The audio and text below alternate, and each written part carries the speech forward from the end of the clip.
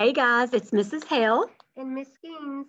and we're going to read to you chapter 35 of The Adventures of the South Pole Pig. In the morning, Flora was the first one outside. This was going to be a hard day. She might as well have a moment to herself while she could. The new sky showed points of light, stars that weren't ready to leave their place yet. Like little eyes, they were watching and blinking from high above the world. She thought of the stars looking down on her mother and brothers and Luna on the farm, and she wondered how two such different places could exist in the same world. If she ever went back, what stories she'd have to tell. Rat hunting, captain rescuing, and now she paused listlessly at the snow around the sled runners. Her coat felt like a second skin, and she was warm. But nothing could warm up her thoughts, which had turned chilly. No way could Oscar pull that sled for another day, even with Alaric helping. The problem was Oscar would try. There was no quit in that dog, and he would pull and pull until he died. If Oscar didn't make it back to camp, if this little trip failed, it wouldn't be a disaster for them alone. Flora blinked. Was the captain wondering why they had deserted him? Maybe the seller's leg would get better and he'd hobble out to look for them. Maybe he'd stumble over their frozen bodies. Then at least the captain would know they'd been trying to help. See, the seller would say, they reached the supplies. Just didn't have a sled dog strong enough to get them to us. Sled puller, she corrected him in her mind. Flora grunted, her snout tingled. She looked up again at the stars. Where were all these terrible thoughts coming from? She walked away from the sled and stared back at it for a long time. Flora couldn't change the cold or the snow or whether someone thought of her as food. But she could believe in herself again, just as she used to. By the time the others were ready to go, Flora was in place. Oscar dragged himself out of the tent, looking as if the night's sleep had not helped much. He glanced around, focused when he couldn't see his harness on the snow. He wandered over and sniffed Alaric's empty line before seeming to wake up to what was going on. Oscar got in Flora's face and growled, "This is not a job for pigs. We're not playing now. We're working here." When Flora didn't move, he snarled and snapped at her. Flora stepped sideways. This was not good. She wasn't going to be a very strong sled puller with teeth marks in her snout. She quickly slipped out of the harness and hurried to the back of the sled. Alaric packed this tent, pots, and other equipment, and then hooked himself and Oscar up to pull. The going was easier today. The crust of ice on the surface of the snow had firmed up in the night. The sled runners ran more smoothly, but Oscar still stumbled at times. Alaric was on one side of him pulling, and Flora walked along on the other side, but a little bit behind, so she didn't have to face Oscar's anger again. She was glad to see Alaric change course to go around the hill they had slid down. On this new path, the ice crystals ended and the land gradually sloped upward. After a few minutes, the snow softened again and the sled got stuck in a small snowdrift. Alaric slipped out of his loop and went to push. Flora didn't hesitate. She ran and nosed Alaric's loop of rope around her neck. "You'll just have to bite me," she said to Oscar. He lifted his lips to show his teeth, but he was breathing so hard he couldn't do much more. When the sled was freed, Alaric walked to the front. He laughed. "Ho, Piggy, you're a funny one. Listen here, pigs don't pull." He took the loop off Flora and put it around his own shoulders. "You just be sure to make it safely back to the captain because he would never forgive me if something happened to the pig that saved his life." Flora wished she could talk in a way that Alaric understood. Instead, she walked patiently behind the sled, and when it got stuck again, she walked to the front as Alaric went back to push and slipped into the loop. Oscar's sides were heaving. His legs trembled, and he made no move to stop her. This time, when he felt Alaric pushing, she pulled with all her might. Her hooves dug in, and the sled jerked forward. Sophia howled in surprise. "Whoa," called Alaric. Alaric looked back but didn't stop. Sophia was standing up to her stomach in soft snow where she jumped off the sled, and Alaric was on his hands and knees, not expecting the sled to move so quickly. Flora faced forward. Step, step, pull, pull. Higgs, don't give up. Alaric came running. Whoa, whoa, whoa. He pulled back on the rope until the sled stopped. Then he knelt down and scratched Flora behind the ears. This can't be happening. You're really pulling the sled, you and Oscar? He took the rope off Flora's neck, and she was afraid he was going to tell her to go away. But instead, he adjusted the loop, making it the right size for her. Then he rummaged in one of the food boxes until he came up with a soft cloth that he placed around the loop so that the rope wouldn't bite into her skin above her coat. There we go, then Pig. He patted her on the shoulder. I guess the captain was right. It's hard to know where brains and talent are going to come from. Let's see if this can really work. Flora pulled all day. It was hard, but the sled no longer got stuck. She had little idea where she was going, but Oscar obviously knew. Even though he couldn't pull it very hard, he would growl and tug in certain directions to correct their course or snap at her shoulder to push her the other way.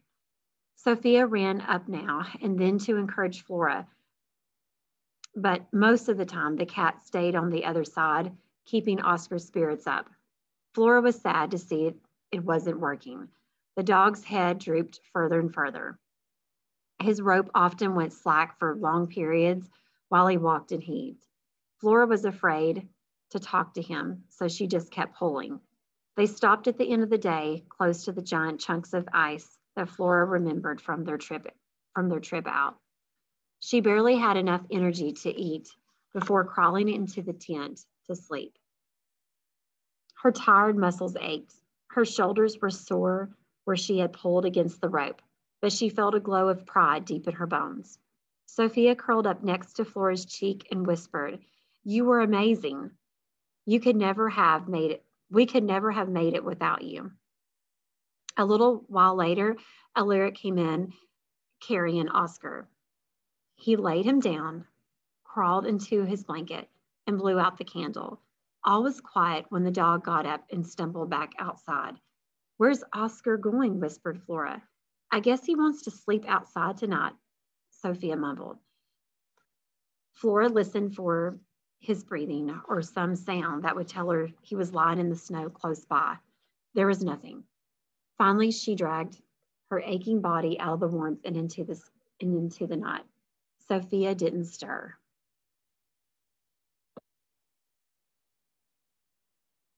The sled looked ready for their final push tomorrow, but Oscar was nowhere to be seen. Flora walked around the camp until she found what she was looking for. A trail of dog prints led out into the white emptiness. Flora swallowed hard and then followed them. She didn't hurry. She wasn't worried about being able to catch Oscar, but she wasn't looking forward to facing him. She didn't know what he would do when he saw her. Eventually, he spotted a dark shape in the moonlight. Oscar turned his head when he heard her behind him. Flora quieted her heart. She was determined not to leave without him and prepared to fight back even if she had to face his teeth. "Leave me alone," he snarled when she walked up. "Where are you going?" "It doesn't matter," Oscar set out again, his tail dragged in the snow. Flora kept in step beside him. She gathered her courage. "We need you back there." "You're lying." Oscar lunged at her and snapped his teeth next to her cheek. Flora flinched, but she didn't back away. Oscar growled into her ear. I don't deserve to be called a sled dog any longer. It's over for me. Oscar picked up the pace. Flora followed. Go back. He didn't turn to look at her. You're the only one now who can pull the sled to main camp. I've wanted to be a sled pig for a long time, Flora said. I've put in a lot of practice, and I'm glad I got the chance to prove myself. But it won't do any good because I can't find my way home. It's easy, Oscar answered. You'll be fine. Easy for you. I get all confused in this snow. I can't even walk in a straight line without getting turned around. You're just making excuses, Pig. Alaric can find his way. He's a smart kid. Oscar kept walking. I'm finished. Flora stepped in front and stopped him. She stared at him until he looked back into her eyes. You're not finished. You're sick. You're tired. You're overworked. You're not as young as you used to be. But you're not finished. Oscar sank into the snow. I was born and bred to be a sled dog. It's all I've ever known. It's all I was ever good for. And now I can't outpull a pig. Flora took a deep breath. At least you were born and bred to have a job. You know what I was born and bred for? Now I have a chance to live and to be really useful. But it doesn't matter because I can't find my way and you won't help me. Where's your team spirit?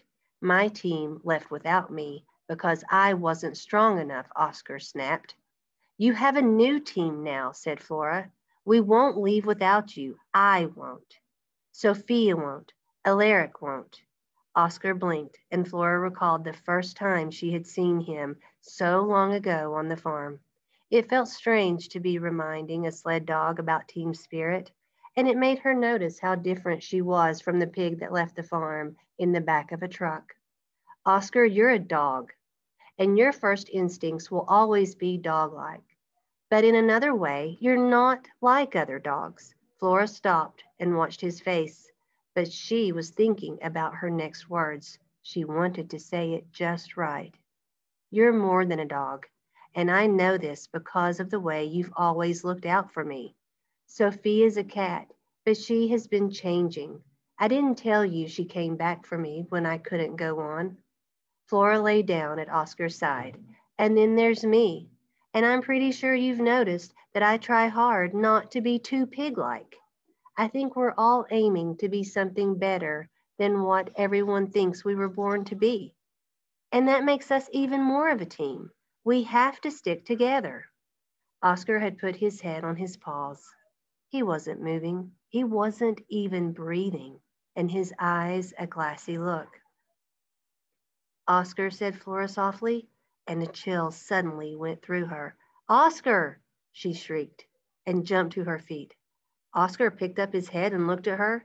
I'm right here. Why are you screaming? Oh, Oscar, I thought you were gone, Flora choked out. Like gone forever? I'm not dead, you nut. Oscar got to his feet and began to walk towards camp.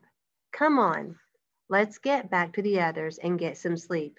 It's going to be a long day tomorrow. You changed your mind? Flora could hardly believe it. She trotted up beside him. Yes, and I'll change it again if you keep yakking. I've heard enough for one night, he muttered. Cat, but no cat. Pig, but no pig, he snorted. Dog, but not a dog. More than a dog, Flora corrected. They walked in silence until the tent came into view. Then Oscar stopped. About this business of pulling sleds, listen up. Flora stopped too. Was he going to start fighting again? You're doing it wrong, and you're going to wear yourself out. Flora hadn't noticed she was holding her breath, but she let it out now. Oscar continued, keep your head down when you're pulling. You're not a goat or a fancy pony. That's rule number 2. Rule number 1, if you want to be a good sled dog, I mean puller, you gotta get your sleep. I'll teach you the rules 3 through 66 tomorrow.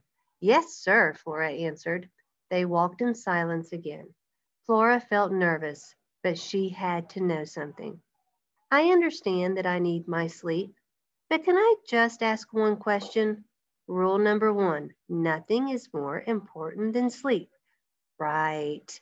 But I have a question that may be important. Okay, what?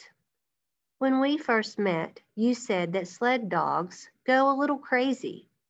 Does that happen at the end of the journey? Oscar stopped walking. I didn't say they go a little crazy. I said they have to be a little crazy to work this hard and enjoy it. Oh, Flora looked at Oscar, because I thought you meant they do a crazy little dance or something. Oscar stared at her as if a horn had suddenly sprouted from her forehead. Kind of a shimmy with some high stepping at the end? Flora summoned some energy and high stepped her tired body across the snow to demonstrate. Oscar shook his head as he started walking again. I don't know anything about that. What about a dance at the end to celebrate? Sled dogs don't dance? I'm a sled pig, Flora whispered. They were back at camp now, and she didn't want to wake the others. It might be different for me. Oscar sighed. You just get up tomorrow, ready to pull. He nosed into the tent. Flora looked up. The stars were extra bright tonight, and they shone and glimmered as if each one had something it wanted to say. Oscar poked out his head. You coming?